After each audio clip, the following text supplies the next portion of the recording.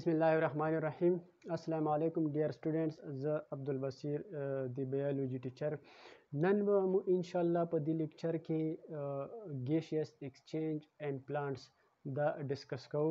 کدینه مخکې مو کوم لیکچر کړو د gaseous exchange کوم چپټر دا هغه کې مو پیله لیکچر کې د gaseous exchange introduction کړو. هغه کې مو سره درې ټرمز هغه کې تاسو ته مو ویلي سره په د کوم درې ټرمز دي terms دي دا به په دې چپټر کې بار بار ریپیټ کیږي. نو تاسو ته ضروري ده چې پیل هغه انټروډکشن یا gaseous exchange respiration and breathing هغه لیکچر تاسو پیل وګورئ. په دې لیکچر به تاسو ایزیلی پیږئ. نو دغه لیکچر کوم لینک ته هغه مو ډسکرپشن کې ور کړه ده. نو هم کلیک وکړئ به تاسو ته ایزیلی ملو شي هغه وګورئ. هغه نه پاس دا لیکچر تاسو بیا کتای شئ نو بیا په پیږئ.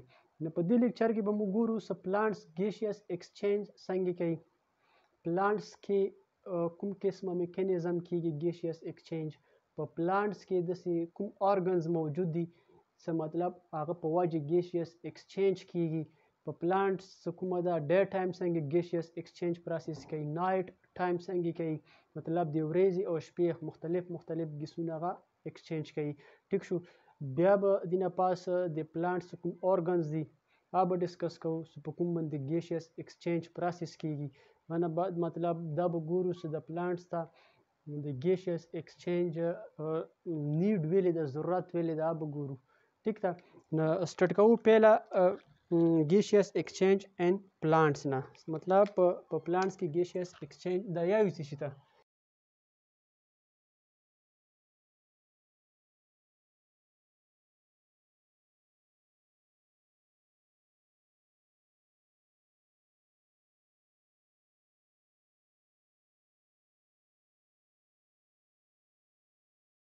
ها دا کوم دا مو سره سمپل ډیفینیشن د سمپل ورډز کې ده. نو څنګه ده د موومنت اف ګیسز. نو په دې چپټر کې په پلانټس او انیملز په باره کې صرف موږ ګورو چې مطلب دا څنګه انیملز کې او سپیسیفیک هیومنز کې ګورو چې مطلب دا څنګه gaseous exchange کوي، کوم ګیسز دا exchange کوي. نه صرف هغه به مو د دې په باره کې سټډي کوو چې مطلب هیومنز پلس پلانټس دا کوم ګیسز exchange کوي. اکسیجن اینڈ کاربن ډای اکساید ګیسز صرف دا exchange کوي. په دې چپټر کې موږ صرف اکسیجن او سره کاربن ډای اکساید څه کوم ګیس د دې په باره کې به ګورو چې دا څنګه exchange کوي. ټیک شو. نو د موومنت اف ګیسز کوم ګیسز دي مو سره اکسیجن پلس carbon dioxide from environment into the body of plants and the movement of gases from plants into their environment is called gaseous exchange. Yeah, simple definition, the interconversion of gases between plants and their environment is called gaseous exchange and plants. ها اوس په ډیفینیشن باندې ځون په یو سیدی مطلب څه شو. نو دینه مخکې تاسو لیکچر کوم یلا او تاسو ته د gaseous exchange هغه کې مو ډیفاین کړو چې مطلب انوایرمنت کې مختلف قسمه gases موجود دي. ټیک شو. او په پلانټس کې هم موجود دي. اوس کله د کوم gases په انوایرمنت کې موجود دي اکسیجن اینڈ کاربن اکساید دا به موومنت کوي چې شي ته پلانټس باډي ته. ټیک شو. اوس دا gases په پلانټس کې هم موجود دي. اوس کله پروسس وشي هغه نه بعد دا ګیس پلانټس کوم دي دوباره انوایرمنت ته ورکي. نو دې قسمه exchange ته موږ وایو gaseous exchange and plants. نو مطلب دا چې د پلانټس او د انوایرمنت په منځ کې کوم ګیسز ادله بدلی تبادله کیږي دې قسمه پروسس ته موږ وایو gaseous exchange and plants. لکه مطلب دا مو سره یو پلانټس ته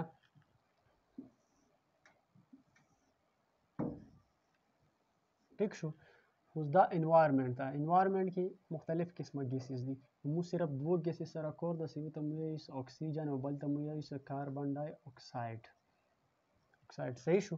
اوس کله دا ګیسز انساید چې د سی د پلانټ باډي ته انټر کیږي بیا دوباره کوم پروسس انساید اب اوس ګورو کوم پروسس کیږي ورکه کوم پروسس انساید په پلانټ باډي کې وشي هغه نه بعد دوباره دا بیا چې د سی انوایرمنت ته سی دې قسمه پروسس ته موږ وایو gaseous exchange and plants. ټیک شو. نو دا په ایر کې یا په انوایرمنت کې دا ګیسز موجود وي. ټیک ده. دې ته موږ gaseous exchange in plants. نه دا سمپل ډیفینیشن و صرف تاسو په یوالي دپاره نه پلانټس کوم دا د ډے ټایم مختلف ګیسز اکسچینج پروسس کوي او د نایټ ټایم مختلف مطلب یو ورځې هغه یو قسمه ګیسز اکسچینج کوي او د شپې بل قسمه ګیسز نو پیله ګورو چې ډے ټایم کې دا کوم ګیسز اکسچینج پروسس کوي ها پلانټس ټیک شو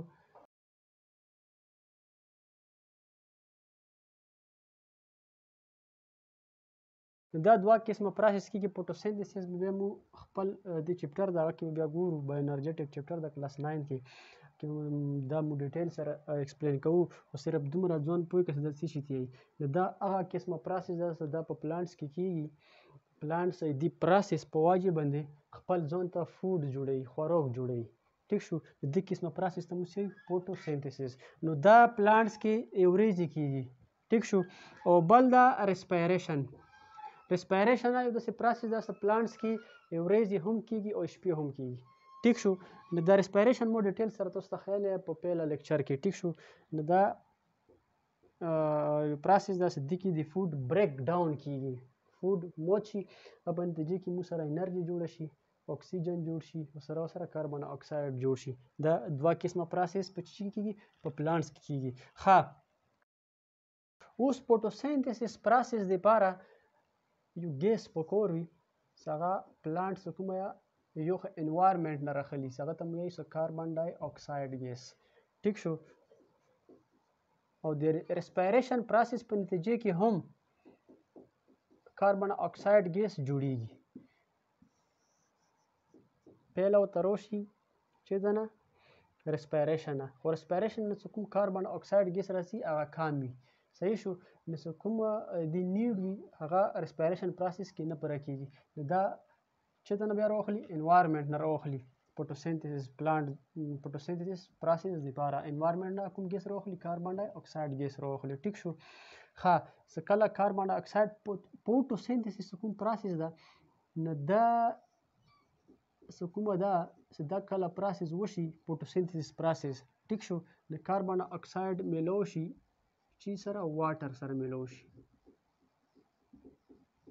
واټر په پلانټ کې اویلیبل موجود وي نو چې کله واټر سره میلو شي نو دا به څه شی وکړي څه شی به جوړ کړي نو دا به موږ سره جوړ کړي یو اکسیجن به جوړ کړي ټیک بل به موږ سره جوړ کړي فوډ به جوړ کړي او بل به سره واټر به هم جوړ کړي نو دا فوټوسنتھسس پروسس ده کمپلیټ ټیک شو اوس کله خو یو بل شرط په دې کې فوټوسنتھسس لپاره به بل ضروري کوم هغه ده فیکټر د هغه ده سنلایټ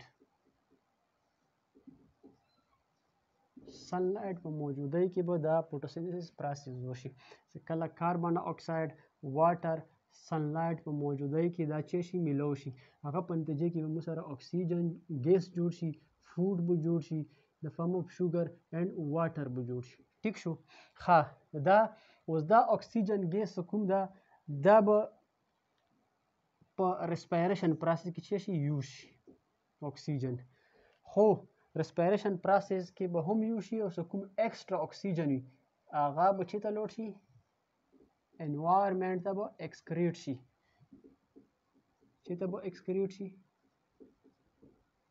انوایرمنټ ته به بار وځي کوم اکسیجن ایکسټرا اکسیجن چې پلانټ ته د ضرورت نه وي هغه اکسیجن به څه شي به انوایرمنټ ته بار خارج شي او چې کوم اکسیجن ریسپایریشن دپاره پکار وي یا به ریسپایریشن ته راشي د ریسپایریشن پروسس کې به څه ګلوکوز یا فوډ بریک ډاون کېږي presence of oxygen so oxygen راشي oxygen به فوډ سره ملو شي نو دې کې به مو سره څه جوړ شي یو به مو سره جوړ شي کاربن ډای اکساید به جوړ شي او بل به مو سره جوړ شي واټر به جوړ شي او سره به انرژي جوړه شي ټیک شو اوس دا کوم کاربن اکساید ده دا به چېرته شي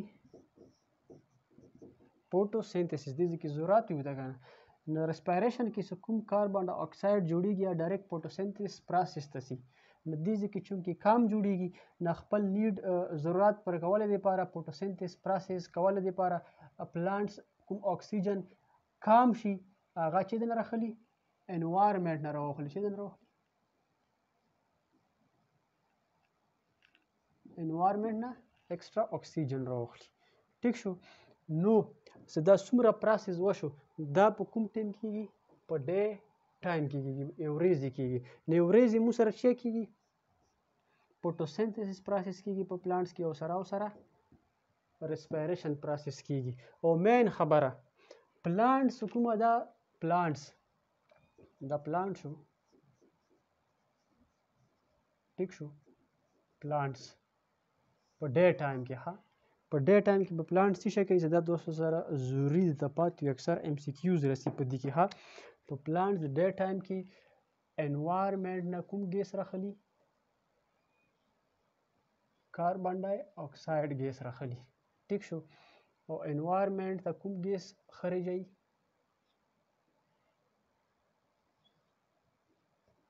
اکسیجن ګیس خارجوي. ټیک شو. دا انوایرمنټ شو.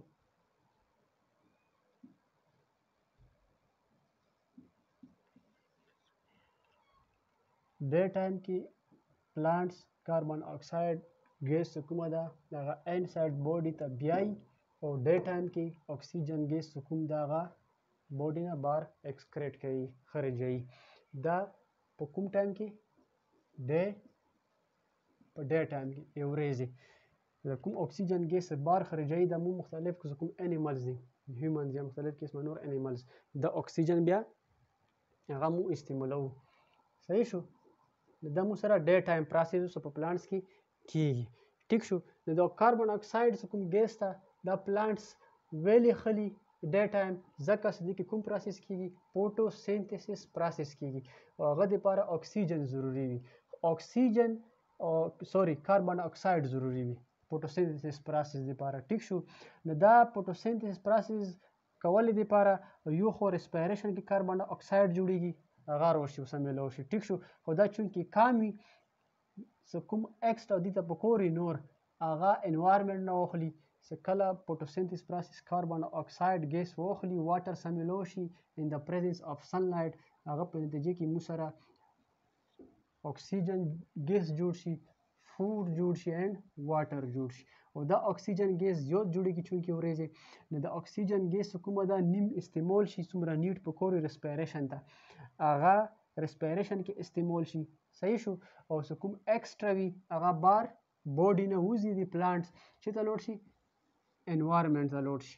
د دې قسمه پروسس په پلانټس کې کوم ټیم کېږي ورځې کېږي ویلې ځکه فوټوسنتھسس پروسس لپاره مو سره چې ضروری وي سنلایټ ضروری وي. صحیح شو. سنلایټ نه بغیر فوټوسنتھسس پروسس نه کېږي. دې وجې چې کوم دا کاربن اکساید پلانټس ورځې دې ته زیات ضروری وي کوم پروسس لپاره فوټوسنتھسس پروسس لپاره. اوس ګورو چې په پلانټ کې د نایټ ټایم کوم پروسس کېږي.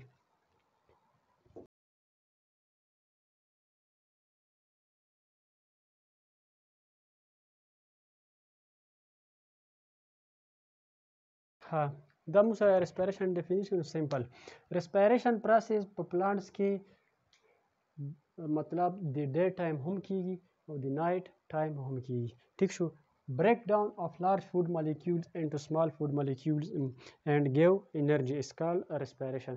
مطلب دا یو داسې پروسس ده چې دې کې مو سره کوم فود molecules وي لارج اینډ کمپلیکس هغه بریک ډاون وشي هغه موت شي سمپل اینډ سمال فود molecules ته او سره مو ته انرژي راکړي. دې قسمه پروسس ته مو څه ریسپایریشن نه وتیایو. ټیک شو. نایټ ټایم په څنګه کېږي نایټ ټایم څه کومه ده پلانټس په ریسپایریشن لپاره انوایرمنټ نه ایر نه څه راخلي اکسیجن ګیس پخلي انساید باډي ته به بیایي. ټیک شو. ویلې به بیایي ویلې په پلانټس کې چې موجود وي فود موجود وي لارج فود molecule موجود وي ټیک شو موږ ته پاتې څه په فوډ کې څه شوي انرژي وي صحیح شو اوس کله دې ته د اکسیجن راشي ټیک شو اکسیجن ملو شي هغه نه پاس په دې فوډ شو شي بریک ډاون وشي بریک ډاون وشو د دې په نتیجه کې به موږ سره څه جوړ شي یو به کاربن ډای اکساید جوړ شي او بل به ورسره واټر جوړ شي صحیح شو او سره به انرژي جوړه شي ټیک شو اوس د واټر انرژي دا به مختلف قسمه د فنکشنز کې یا کې به یوز شي او د کاربن اکساید څه کومه ده دا د دې لپاره ویسټ ده فضول ده ویلې څه فوټوسینتھسس پروسس کیږي نه د دې وجې نه پلانټ څه کومه ده دا ایکسټرا څه کوم کاربن اکساید ده دا به دوباره چېرته خارج کې ایکسکریټ آوټ پکې یرته به ایکسکریټ آوټ کی ده ټیک نو دې کې دوه مین پوینټس دي ام سی کیوز لپاره او د وایوې لپاره ضروری دي یو خو دا چې د پلانټ څه کوم ده د نایټ ټایم اکسیجن انوایرمنټ نه انساید باډي ته بیایي یو پوینټ دا ضروری ده وسره بل کاربن ډای اکساید انوایرمنټ ته ایکسکریټ آوټ کوي خارجوي کله د نایټ ټایم د شپې داسې ویلې کېږي داسې ځکه کېږي سن لایټ موجود نه وي سن لایټ نه وي موجود فوټوسینتھسس پروسس به نه کېږي ویلې چې د فوټوسینتھسس پروسس د کول لپاره سن لایټ ضروري وي او سره کاربن ډای اکساید ضروري وي هغه نه کېږي نه کاربن اکساید به استعمالیږي نه په پلانټس کې نو دا یو قسم ایکسټرا شو نو دا دوباره خارج کی خو کله نایټ ټایم د شپې په وخت کې ټیک شو ښه اوس ګورو موږ سره په انوایرمنټ کې دوه قسمه پلانټس وي یو هغه پلانټس وي چې هغه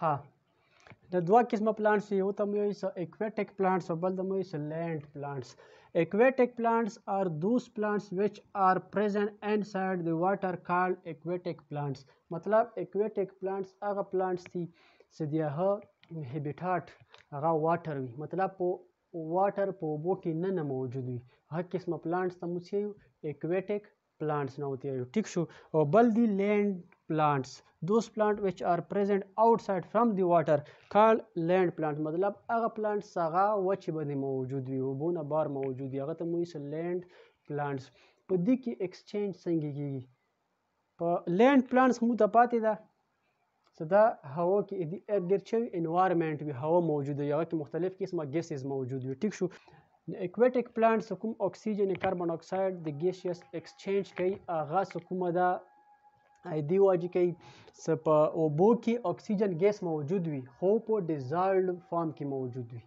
ټیک شو هغه اکسیجن ګیس هغه بوډي ته انساید بیای او کاربن اکساید خارجوي او د لینډ ولا کوم پلانټس دي مطلب په وچه کې موجود وي اوبو کې نه وي موجود هغه ډایرکټ هوا نه ګیسز خلی بوډي ته انټر کوي او هوا ته ګیس آوټساید بیای دا aquatic and land plants باره کې څه انفارمیشن اوس رسو organs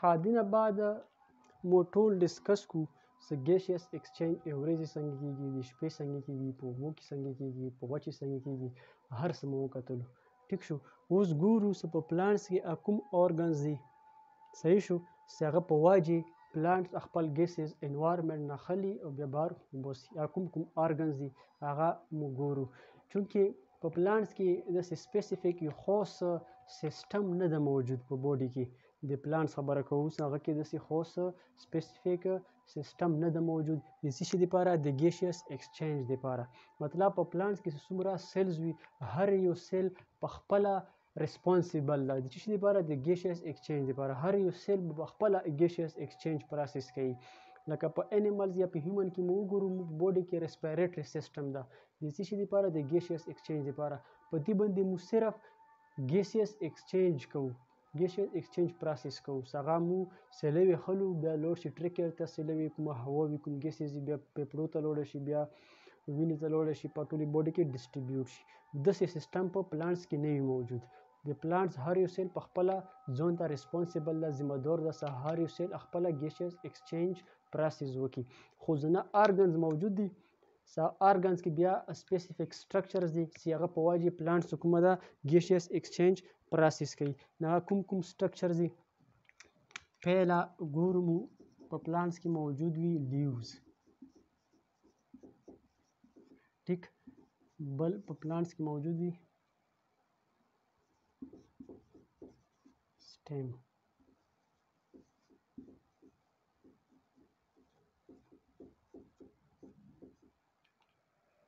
Roots. ډیر سټوډنټس د ویډیو چونکې ډیره زیاته لینتي کیږي نو په دې ځای موږ سټپ کوو چې د کوم organs for gaseous exchange کوم ده دا به مو نیکسټ ویډیو کې ډیفاین کوو. تقریبا د ویډیو 20 منټ نه زیاته وشوه، بیا به ډیره زیاته لینتي شي. نو د کوم نیکسټ ټاپک ته organs for gaseous exchange in plants. ټیک شو، دا اهم ټاپک ته، نو دا به مو په نیکسټ لیکچر کې تاسو ته ریکارډ کوو. نو که څه کوېسچن وي ریګارډینګ ټو دس لیکچر نو تپوس کولی شئ په کمنټس کې، خپله میسیج کولی شئ په واتساپ.